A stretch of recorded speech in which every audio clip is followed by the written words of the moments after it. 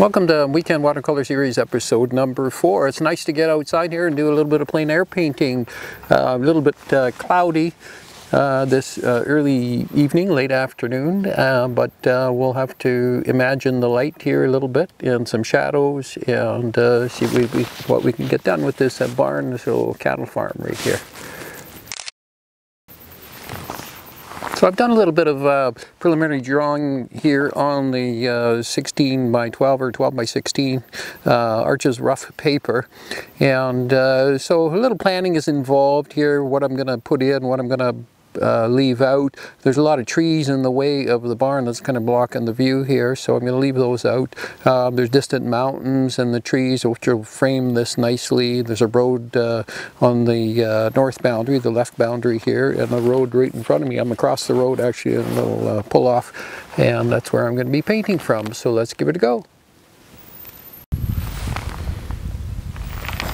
So here we are, we've got the preliminary drawing done here, and I've got the camera looking over my left shoulder here, so hopefully I won't get in the way as much as usual and block what I'm doing here. I'm just going to start with cobalt blue for the sky here. I'm going to pre-wet it like I normally do here. Just quickly throw some water on here. It's a little colored, so, and that's just from mixing the color here on my palette before I got started.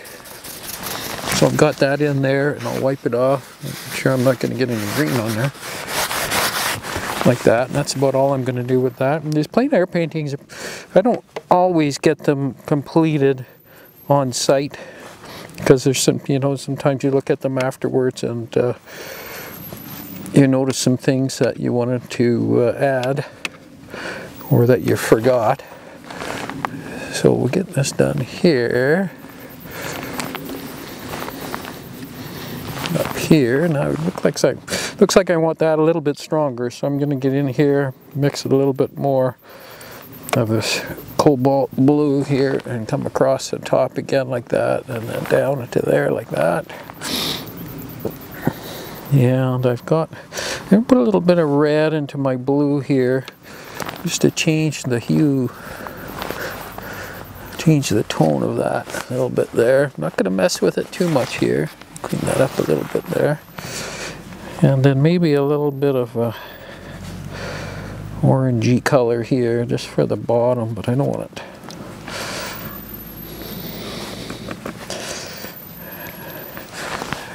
I think I got enough on my brush here that it's gonna, yeah, just a little bit, and then into the mountain here. I'm just gonna run that right down into here, and I'm gonna cut around this barn here.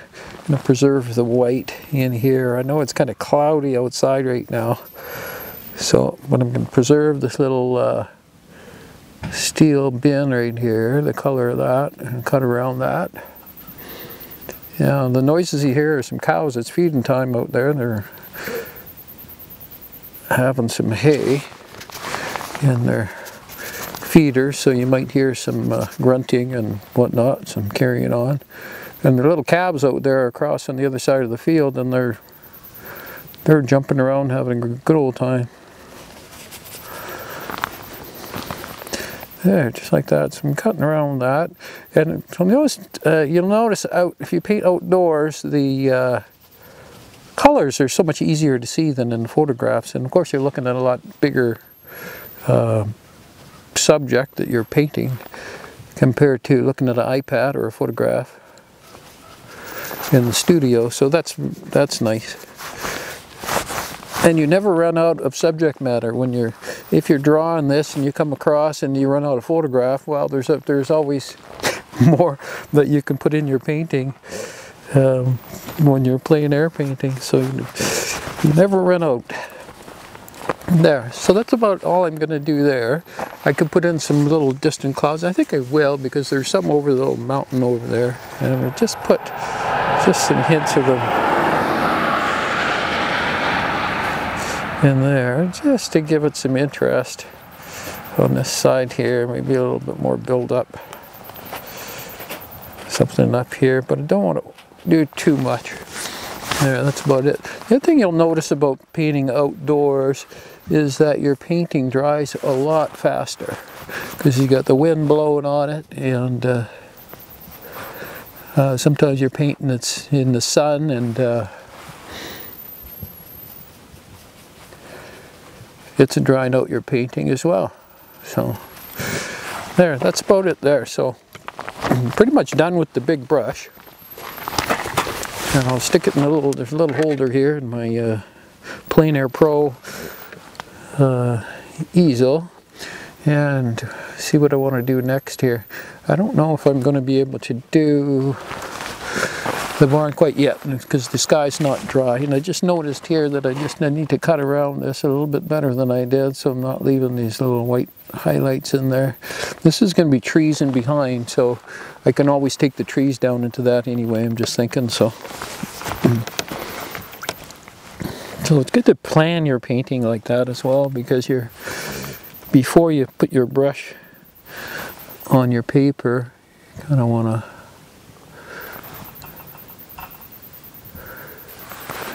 know what you're doing. I might just leave that just like that. That might be all that's going to need there.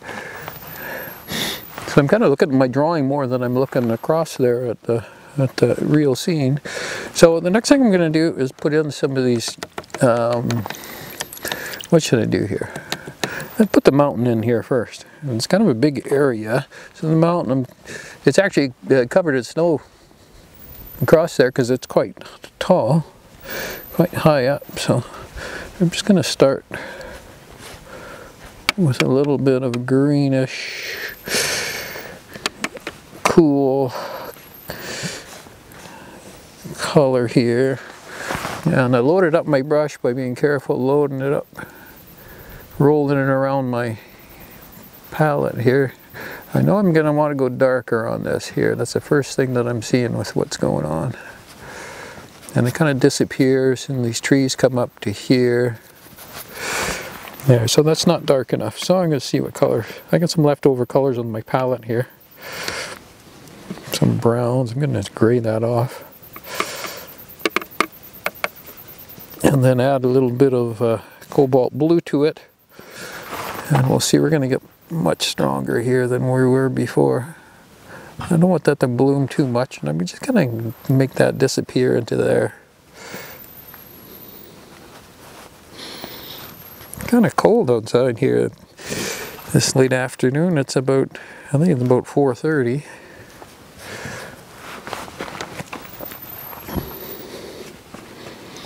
Come in here and darken. I don't want that color. It's a little bit too warm for that, so I'm going to go over it here. I'm going to come over this tree here like that. And normally I don't like to overwork this kind of area here, but it's all still very wet, so it's not going to really do a whole lot. I'm going to take that right over there, and then I'm going to have trees there anyway. Leave that kind of foggy business going on down there, and get a little bit of my burgundy yellow ochre, and put some of that into this mountain a little bit here and there.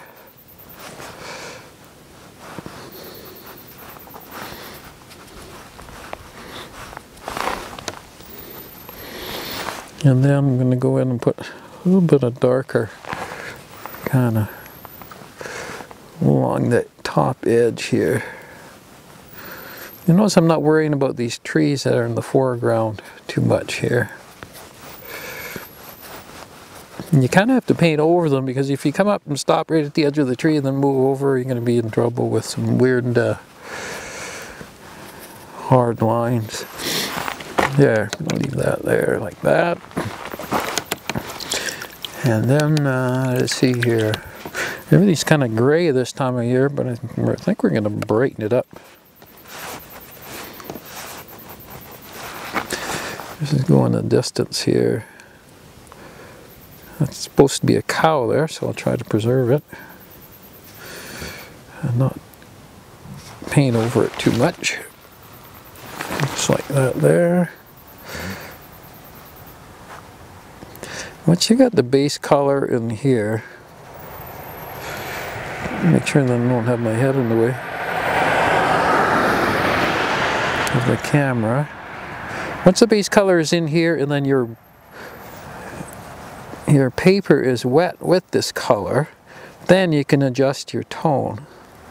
This is supposed to be a tractor here, but it'll have to be a suggestion of a tractor, I think. And then I come across to here like that. Right there. As I said, I'm across the road, so you'll hear some traffic going by here, and I feel fairly safe. I got my big truck beside me here, so.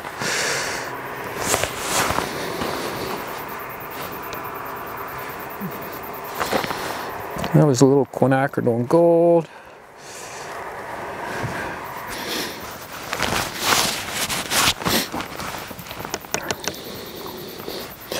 And get in here. What do I want to do next here? I think I'm going to put some more green into this field here. I'm not going to worry about these posts because I really want to do that. And have this start coming out here like that. A lot more intense.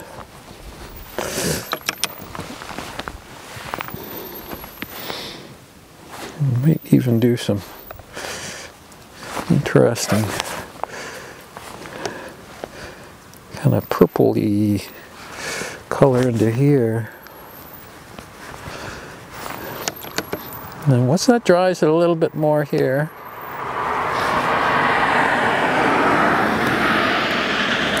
I can do a little bit of splattering, and that will make all the difference here. Burgundy, yellow, ochre, and they're coming in here.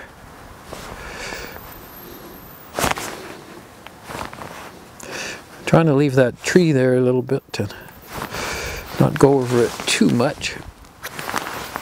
Just use my finger. And bring that down into here. Cut around this extra little building shape over there, and then get a little darker with my grasses, like in here. When you get your darks in there, that's when your light's really going to start to pop.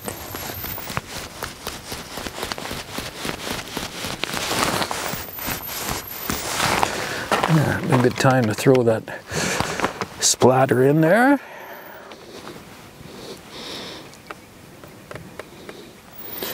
And I got a little bit, mixing up a little bit of Quinacridone Gold here, and then we're going to do the same here. A little more splatter. Trying to not to get too much into my painting and my sky up here. There's going to be a bunch of trees in there anyway, so it's going to be okay.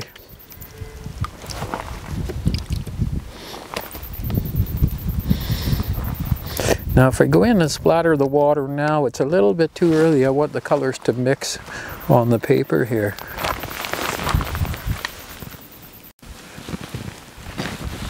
So the thing I've seen is the sky here has gotten a little bit darker than I wanted it, but it's still wet, I think, so I'm just going to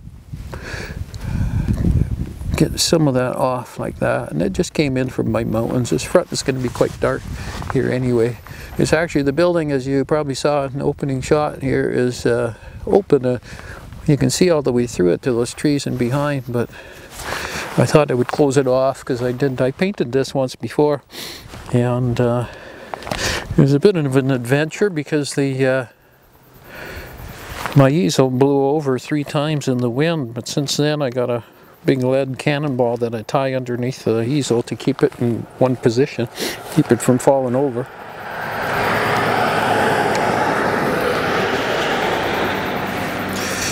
Here, I want a little bit more splatter in this area here where the field is.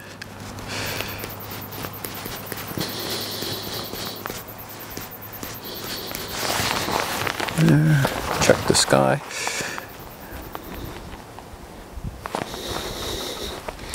And like that. And then now's a good time just to go in with some water. I can see it's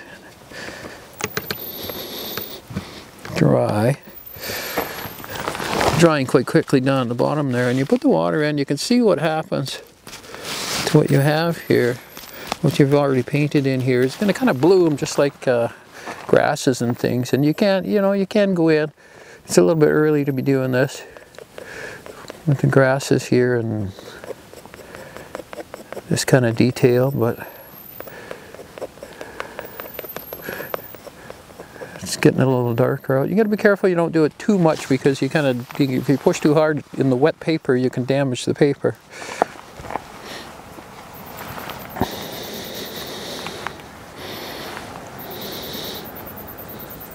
I think I'm going to go in and do some of these trees here now. So once you got these trees wet, I think that actually it's too wet there to do the trees, but I can go from the top here. I don't want to get in the way of the camera. I'll do this one here first.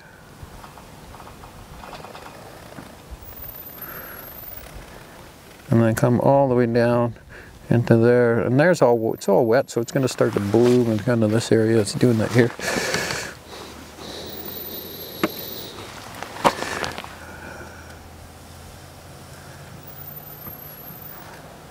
Oops, a little bit too thick a tree up there. And we'll come down here, do it like that there.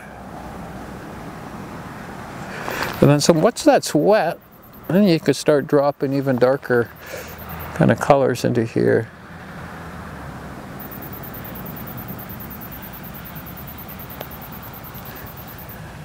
And the thicker your paint is, the less it's really going to bloom into your background here. So I've done that there. I'm going to be careful not to put my hand into it.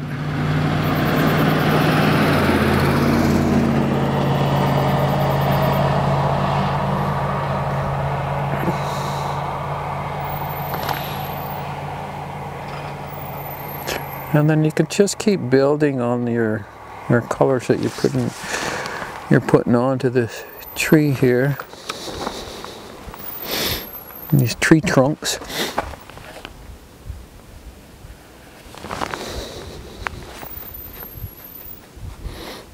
I like this Quinacridone burnt orange. It's nice to add. It's a good, nice color to mix in with other colors.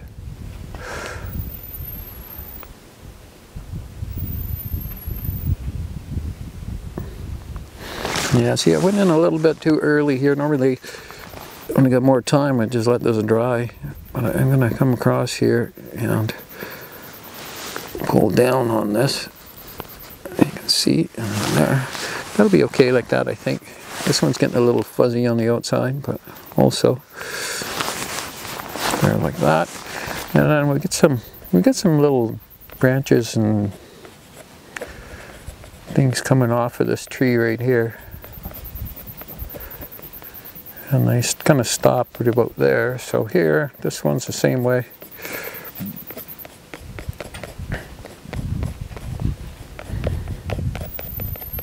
Just gives the bark a little bit of detail there.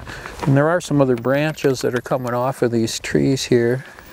And I've just got to pick the right time to do that. I think we're going to go ahead and do the background here first.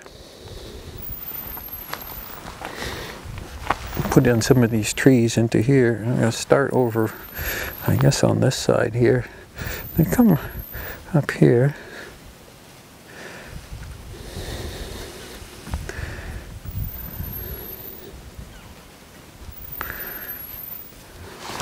There, that kind of area there. And I'll overlap that a little bit into here. And then to that other one. Bring it right down. So instead of putting in that road, I think I'm just going to put a row of trees in there, and it'll look better. Put a little more color into these here and just let them run down. Just keep an eye on those. So I got to make sure that they don't run down into the other parts I've already painted here. Put some interesting colors in these trees here. Well, that's not bad. I can leave that sliver of road kind of in there. And go with a little bit smaller brush here. It's a bit large brush to be doing that with there.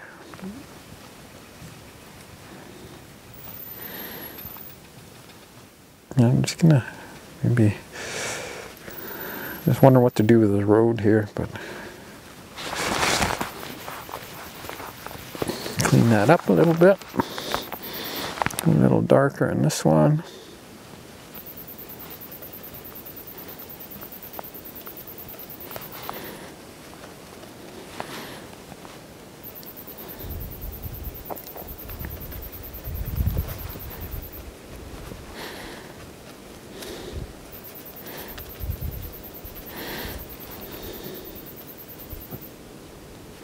Cut around that little, lovely little bin over here. And we'll leave it bright, and I'll do another one in here, like that.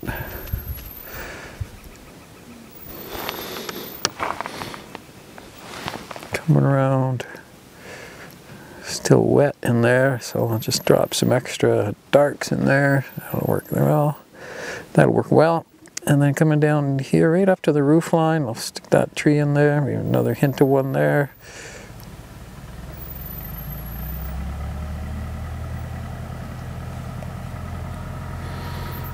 Oh, I see she started the tractor up over there. She's got the interest of the little calves.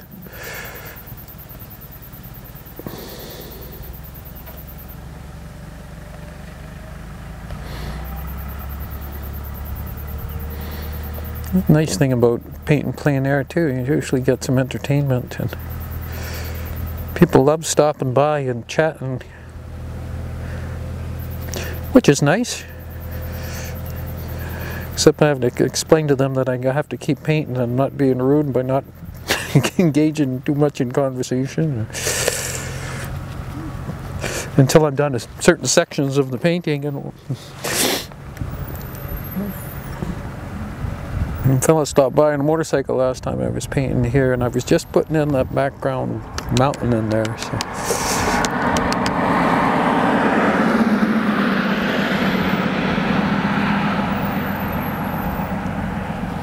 Yeah, I'll go right across into there like that. There's some taller trees into here too.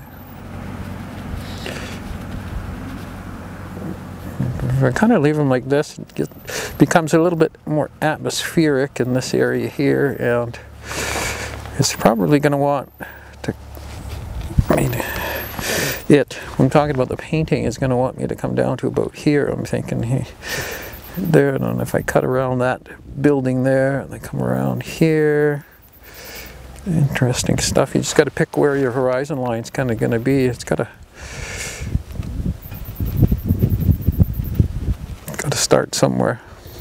So I've seen this is coming down here, and it's still wet, so I can just kind of do a few things with it here, like that, and then these trees. Now this is getting darker here on this side, so I'm going to go ahead. I mean drier on the right side, so I'm going to go darker on the one side and the right side here. We'll make like the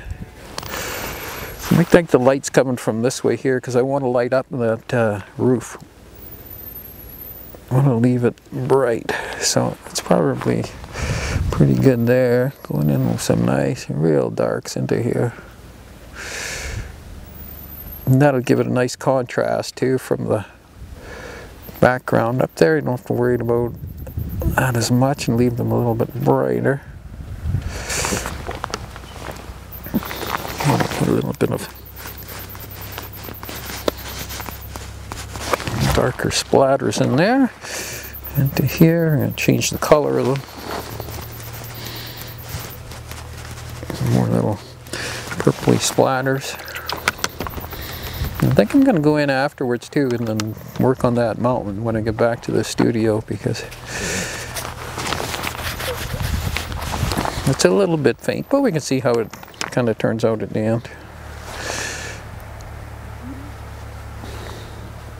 Just putting in a little bit more interest into here.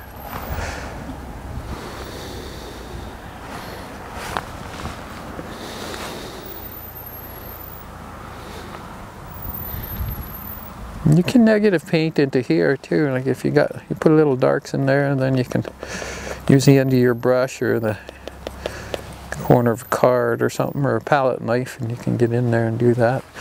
And then over here, I'm going to go really dark into here. I really want that light to start popping. but I'm going to add some color to it.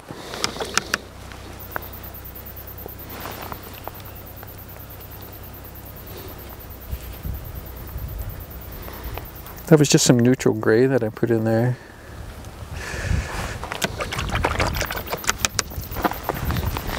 And there, and I'm going to start working on this kind of building area into here. I'm going to go really dark into here.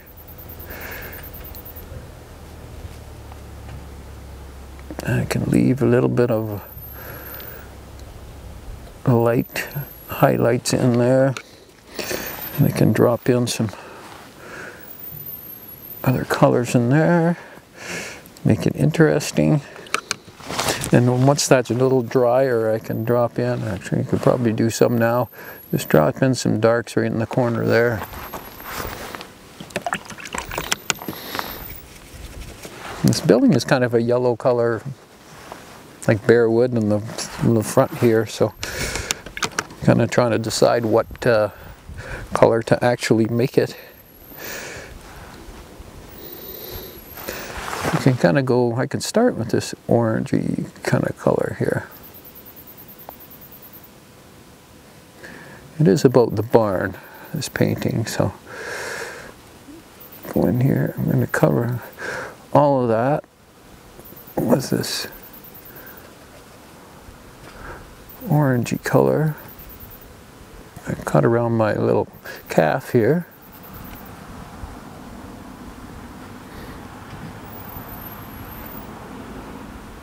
And then these parts, this is kind of closed in too. I'm going to go right into that, and I'm going to close that in as well, down into here.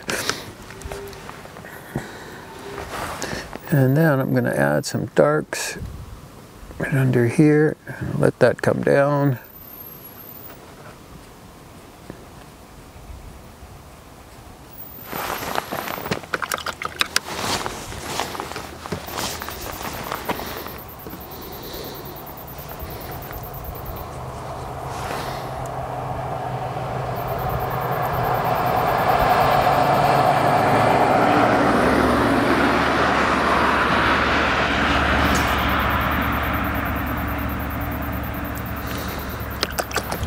There, I added some more brown to it because I didn't really like the color of the building being orange, so I think I like it a lot better now.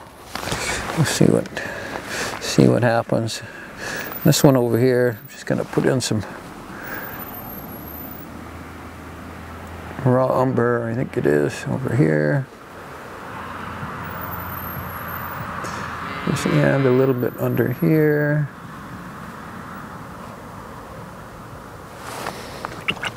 Leave that as is right there. I'm going to come in here just in between the two roof lines and carefully put that in.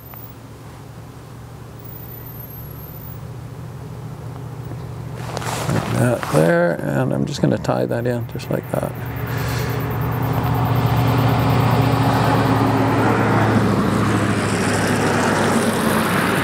Down here, this is open. Sorry for the traffic noise. There's getting to be close to 5 o'clock, I think, so everybody's going home. There's a bunch of acreages down the road here that where I presume all these people are going.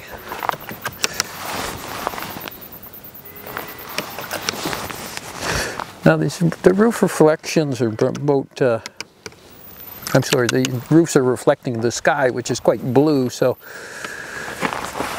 I'm just going to go in with a little bit of kind of grayish blue here and do both. That's about all I'm going to do, and then I'm going to put in a little dark line under this soffit here, let that come down. This is open here, like I said, so I'm going to darken that, put that in a bit more in the shade. Same with this part here.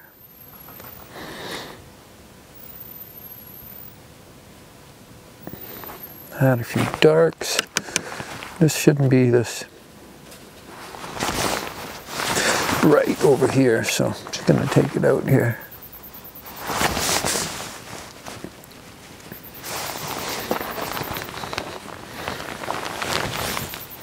just like that. Okay, so let's continue on here. I've just changed my water, and I want to put some more darks into here while this is still wet. And just let that run down.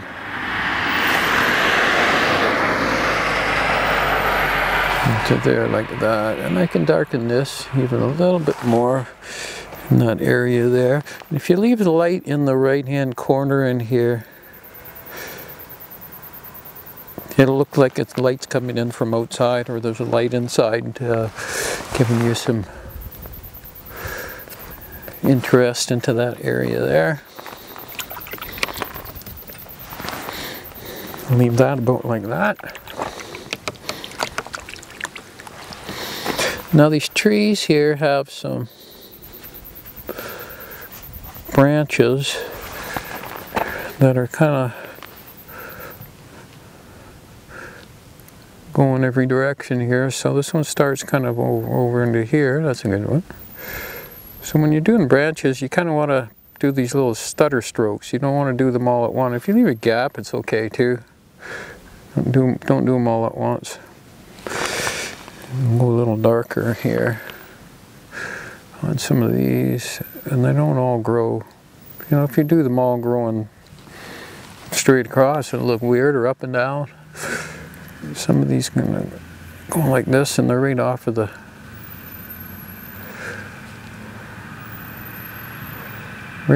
painting kind of area. So that one can be like that. A little bit more pigment, and I'm going pretty strong. These branches are pretty dark.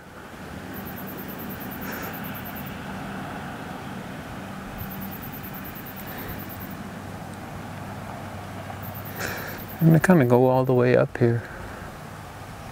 I'm looking at these trees for reference. It's always a good idea to look at them, because you can easily, I have a poor imagination when it comes to branches. If I don't look at a tree and figure out which way they're going and whatnot, and then just kind of paint all the same ones.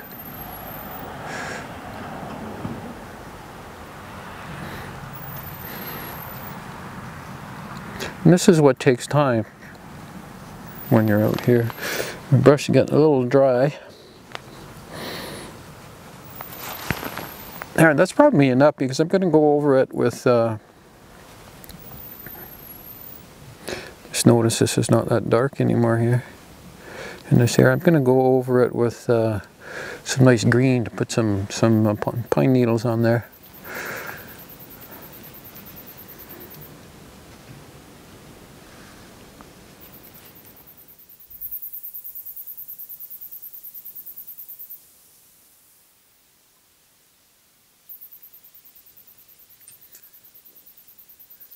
There, nice and quiet right now.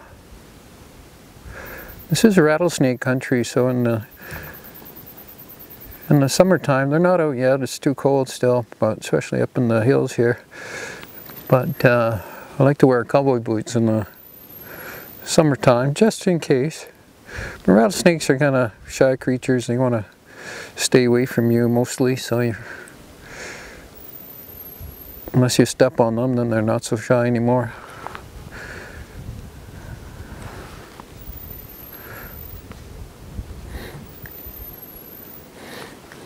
I still give them a lot of respect.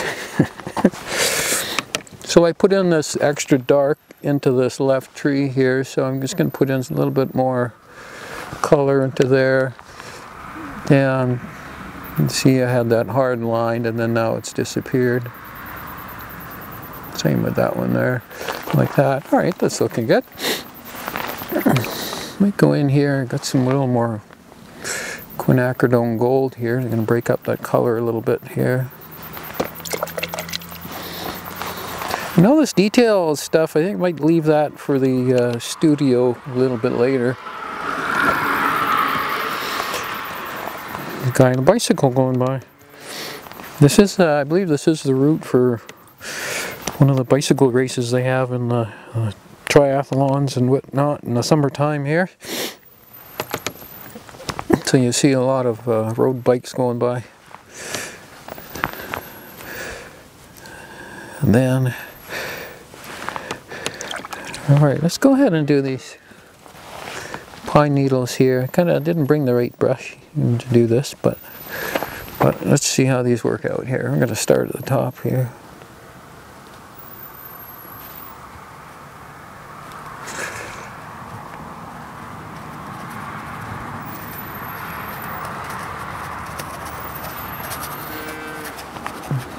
You need your bristles and your brush to separate a little bit when you're doing this, and it's kind of hard on the brushes, so if you've got a old brush you can do this with, it's better.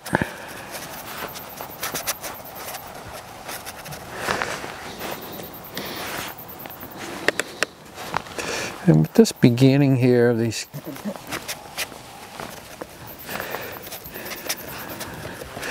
this greenery, the pine needles, you can always just drop some more colors into them too, and then do some little kind of detail work in different spots here. Working out not bad at all. I'm going to get in here and do this one here. I'm going to take it right off the page, just like that. And then with that, I'm going to drop in some more darks into here, dark colors.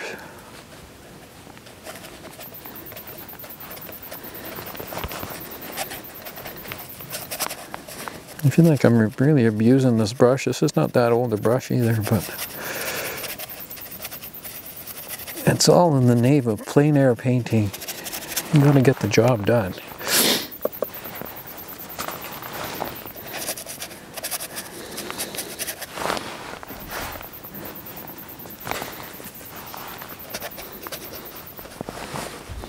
This is how you also fix some mistakes and things that you don't like.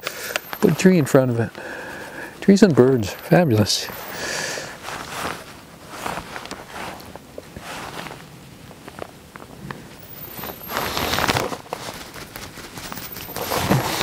Splattering always helps.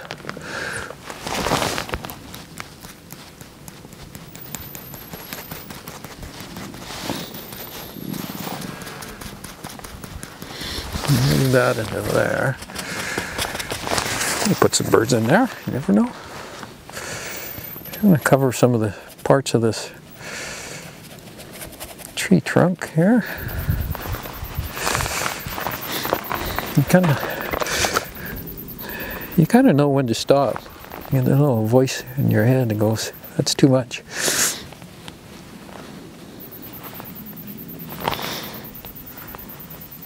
Picking up just another Quinacridone Gold again. I never used to use the color very much.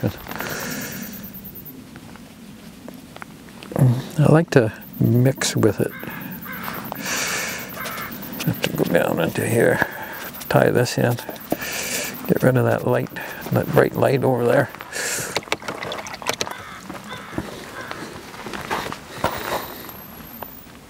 There, that's about it. Now, I'm going to go ahead and get into this mountain over here and maybe fix that up a little bit now that everything is drier. But I need to change my water, so I'll be right back. There, I've gone ahead and I've mixed up some cool gray, and I'm going to come across this mountain here again. I'm going to have to repaint some of these trees into here, but that's okay.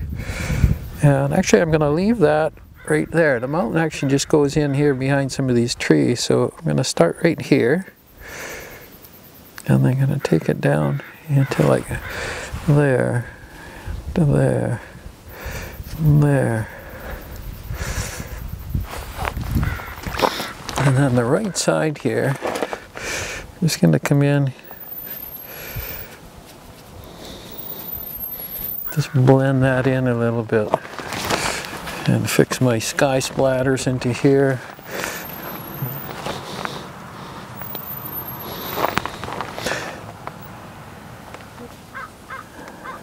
Throwing some burgundy yellow ochre into here a little bit. And there, much happier with that. And then I can Just add a little bit of water into the bottom of it here, and it'll blend in nicely into these trees. You can leave some little highlights there. Much better contrast back there. Another car. And then I believe that's about it for here, and I'm going to finish this in the studio. What I'm going to do is maybe put some more trees in here until that kind of looks, you know, a little bit more contrast and frames in this barn better. I'm going to work on detail on the barn. Yeah, you know, you can always scratch in some details into a painting like that if you don't mind using your fingers. Or, you know, you use a palette knife or something else to do that with, and I'll have a look at it then and see what it wants. And thanks for joining me out here today. It was nice to get out and do some plein air painting, and it's getting cold out, so I'm going to go home and we'll finish it there. Have a great day. Thanks for watching.